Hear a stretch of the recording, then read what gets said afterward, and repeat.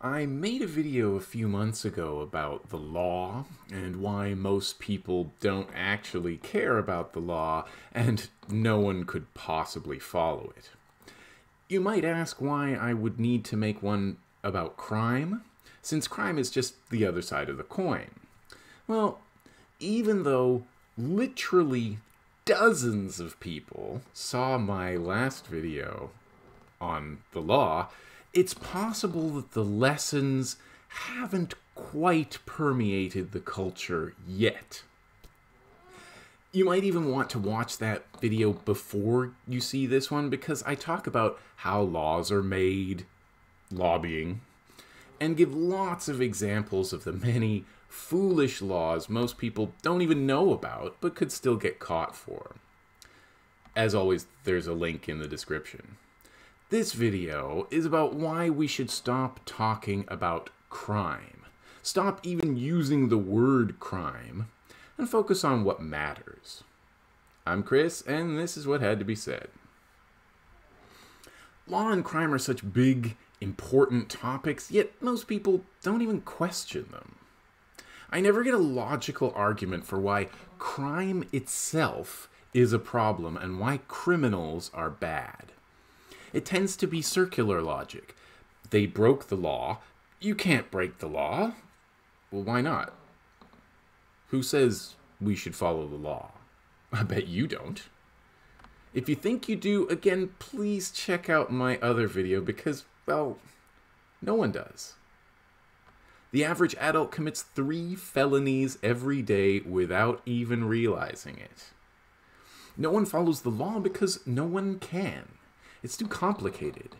The law governs every aspect of life. Everything is regulated. That means the state considers every aspect of life to be under its power. It considers your body its property. People get incredulous when I say that, but it's pretty easy to demonstrate. The law says you're not allowed to put certain substances in your own body, even if they would be good for you. And why not? Because they're competition for legal substances. And whenever someone gets arrested for weed or something equally harmless, someone with, the best of intentions says police should be out there catching the real criminals. Sorry, but anytime you break any law, you're a criminal. As long as the laws and the institutions of enforcing laws exist, those people are still criminals. But that doesn't necessarily mean they've done anything wrong. Who did they hurt? The problem is not crime, but that we lump everyone who committed any crime in together. So criminals are anyone from someone smoking something daddy government says they're not allowed to killers and abusers. Our language doesn't distinguish between them, and neither do courts and prisons. In another clear example of the state's ownership of your body, the law says you're not allowed to engage in sex work. So you're not allowed to consent to exchanging your body for money. Well, unless, of course, you film it. And why? Because of some medieval religious morality? It was only a few generations ago that women were getting arrested for revealing too much ankle. Is that a reasonable use of your taxes? Well, it was a crime, and those women are criminals. If you're against all crime, you would presumably have applauded the cops for enforcing indecency laws back then, and for throwing millions of Black and Latino people in jail for getting high today. Then you probably excuse it all by saying, well, it's the law, as if that meant it was right. And the police and the courts and the prison guards are just doing their jobs, as if their jobs should exist. I also get told it's not the fault of the police or whoever, as if, they weren't responsible for their own actions and shouldn't question anything ever. Their individual intentions get brought up when their intentions are irrelevant. when the institution they work for sets the rules and the limits of their behavior. If you were a vegan and you worked for a slaughterhouse, would your personal beliefs play a role in your job? Would the people giving you orders and signing your paycheck take them into account? But I've also been told that the institutions aren't the problem either. Just a few bad apples. So don't think about the institution as a whole. Don't study its impact on its agents or on society. Just look at individuals. Blame politicians, we're told, since they're the ones who make the laws. And then, just vote them out if they make laws you don't agree with. Yeah, we've tried that. But the new ones do the same things. Because they have the same rich donors. They have to if they want to win elections. And other than raising their hands every so often, that's pretty much their whole job. And I bet you already knew that. So why don't we question the power they have? The power to make laws over us. The power to define crime. No number of elections will take that power away from them. People will believe in institutions for hundreds of years based on, what someone told them, maybe in school. And however wide the gap between carefully chosen words and the institution's results, they never lose faith that one day the institution might live up to the words. Maybe I should start calling this channel the unquestionable, supreme truth of the universe that everyone has to listen to. But then, I'm not taught in school. The power to define crime is the power to create it. Why do you think there are millions of people in jail around the world? How many of those people ever actually hurt anyone with the actions they're charged with? And how many of those people need to be locked up? Why do we assume the state's preferred methods of punishing them are legitimate? What if the victims prefer reconciliation or compensation? It doesn't matter. They have no say in the matter. This is a democracy. The news and pop culture make us think crime is a huge problem when they don't even define the word. And there's no nuance in the way they cover it. Is crime anything I don't like and think should be punished? Is crime violent and antisocial? Not necessarily. Most of them aren't. I think we should stop using the language of our oppressors and say what we mean. And maybe look suspiciously at anyone who wants law and order. Law and order means increasing police violence, especially against the poor and people of color. In North America, many laws serve a racist function. We get told there's no systemic racism because the law doesn't literally state it should be applied unevenly. So you've got to look beyond words, at the results of those laws. And in the case of the US and Canada, they've made Black, brown, and Indigenous people the targets of permanent police occupation, with all the fear and poverty and violence that come with it.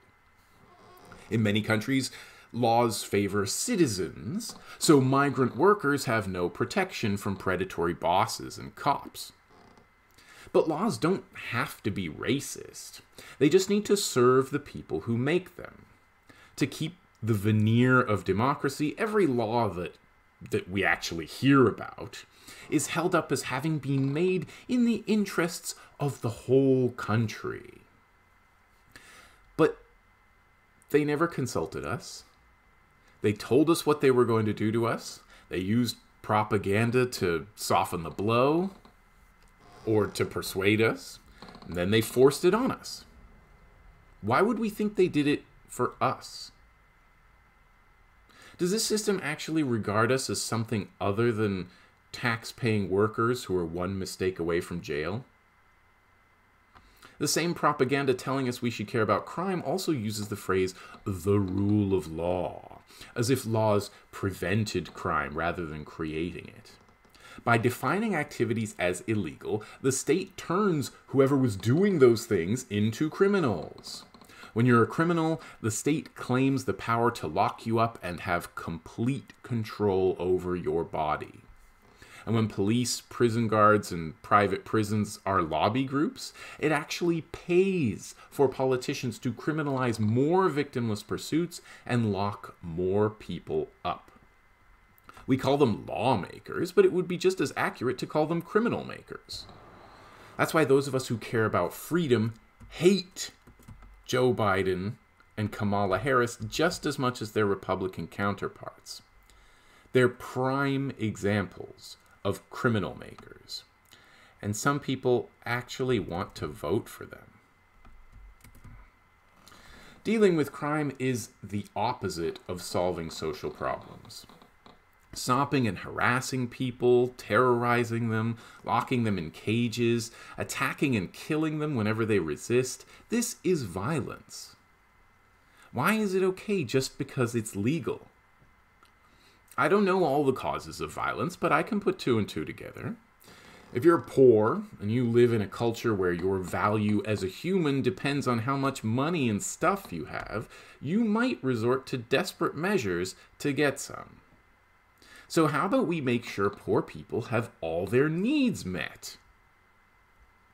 And while we're at it, we could stop admiring others just because they were lucky and got rich. And if you say the poor just need to get jobs and work harder, you need to clean the capitalist propaganda out of your head and start questioning what you've been told. And I'm not saying poverty creates crime, because those are two very vague concepts. Does poverty necessarily lead to violence? Maybe. But more importantly, poverty is a result of violence. People are poor because they've had everything taken from them, including the support of a community. I've made a video along these lines too, again, links in the description. And some people who've been robbed of everything will resort to violence to get some of it back. But why would we be more concerned with crime, in other words, whatever poor people aren't allowed to do, when compared to the wide-scale violence of the state? Another cause of violence is empowering and encouraging people to use violence as agents of the state. Why don't we compare state and non-state violence?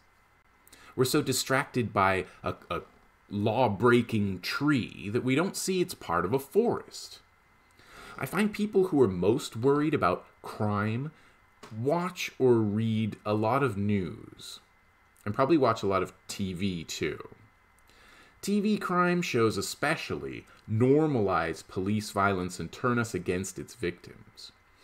But the news is hardly better. When you follow the news every day, the organizations whose reporting you consume, usually huge media corporations, determine what you consider important. If the news talks all about individual acts of crime, you're going to think crime is a big problem. And if you look at surveys, you can see perceptions of how big a problem crime is bear no relation to how much of it there actually is.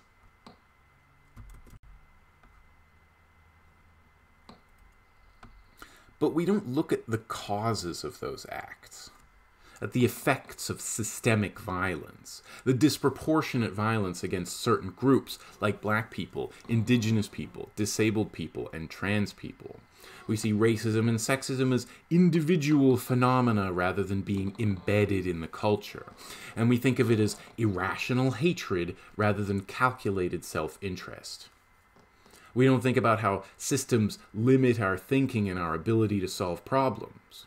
We don't look at the capitalist system's devastation of the environment, so we think climate change is inevitable. Too many trees, no forest. In our situation, the idea of crime is meaningless. It's a propaganda word to distract us and make us think anything we do the state has told us not to do is bad, and anyone who breaks the law deserves punishment. The state is going to continue to criminalize and punish everything we do to fight back, to try to stop systemic violence. So why would we trust it to tell us what's right and wrong? The label of criminal is a stigma people who've gone to jail carry their whole lives, even though all adults living under the modern state break the law. Words like crime and criminal throw together everything from stealing a pack of gum to killing 100 people. These aren't differences of degree. They're differences of type. And when we talk about violent crime, we're still assuming all other things the state says not to do are a problem too, when they might not be. When we talk about crime, we're saying you should be at the state's mercy whether you harmed someone or not, because the state says so. Maybe we should start thinking about right and wrong for ourselves, instead of outsourcing our thinking to the ruling class. We don't even actually stigmatize crime. We stigmatize getting caught. I could steal something and still get a job, but if I get caught and go to jail and have a criminal record, whatever it was for, companies won't hire me, landlords won't rent to me, banks won't lend to me, etc. Some people remark that under capitalism, the only real freedom you have is the freedom to starve in the street. But you don't even really have that freedom, because people living in the street are subject to laws against vagrancy and loitering and camping. Unhoused people get harassed, arrested, and attacked as much as any group, because they're vulnerable and the police are bullies and they know not enough people will find out or care about their shitty behavior to do anything about it. I've always been told that prison is about rehabilitating people to rejoin society. That has never been the intended purpose of any kind of state punishment. And if you want to understand the world, you need to look at the history and results of the institutions you're talking about, not the words used to justify them. Really, the result is the opposite of the rhetoric. The so-called justice system destroys communities and destroys people's lives, so they're more likely to reoffend. To me, the most obvious flaw in our beliefs about crime is the double standards. The US military has killed tens of thousands of people since World War II, without trial, without even suspicion of wrongdoing. The people at the top get lucrative jobs, and the paid killers get the admiration of millions of ignorant people. If I killed one person, regardless of how long I spent in jail for it, I would probably never be able to get a job again. Never even go into a store without getting called a murderer, because I didn't have state approval and a uniform. And no one told the public I was doing it for freedom. And I would inevitably get a much harsher sentence than the most ruthless cop or soldier, because different groups get different sentences. Black and brown people go to prison for years for selling drugs to willing buyers, while huge corporations who launder drug money get a slap on the wrist. Maybe violence, as distinct from crime, is the problem. Maybe we shouldn't be locking people up just because they stole a pack of gum. Maybe we shouldn't be selling people into slavery because they stole a pack of gum. Maybe caging and enslaving people is a bigger problem than whatever they were accused of. Even the idea of the war criminal irks me. It's a useful term for rhetorical purposes, but it perpetuates this belief that legal equals good.